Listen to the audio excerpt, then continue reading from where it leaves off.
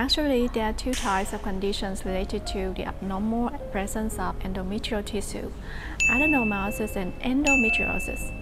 Adenomyosis occurs when the endometrial tissues, which normally lies inside the uterus, rolls into the muscle wall of the uterus.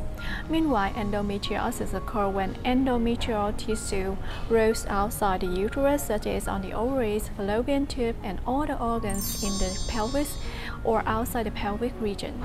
Both conditions can lead to significant discomfort and affect your quality of life, such as pelvic menstrual bleeding, severe menstrual cramps, chronic pelvic pain, pain during intercourse, pain when urinating, defecating, more common in endometriosis, backache.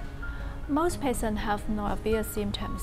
Only when you experience severe pain should you seek medical attention. This condition can cause difficulty in getting pregnant. The main cause is still unknown, but there are some theories. There is opinion that they are hereditary. About 2 to 5% of teens with very healthy periods have adenomyosis. Your risk is higher if you have given birth at least once, have had surgery on your uterus, such as C-section, thyroid removal, or dilatation and curettage. Diagnosis can be challenging, often made through MRI, ultrasound, and the definitive diagnosis through laparoscopy. Common treatments for both include pain relief, hormonal therapies, surgical options, and lifestyle modifications.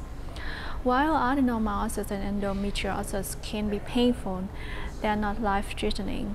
There are various treatments available to help manage symptoms and improve your quality of life.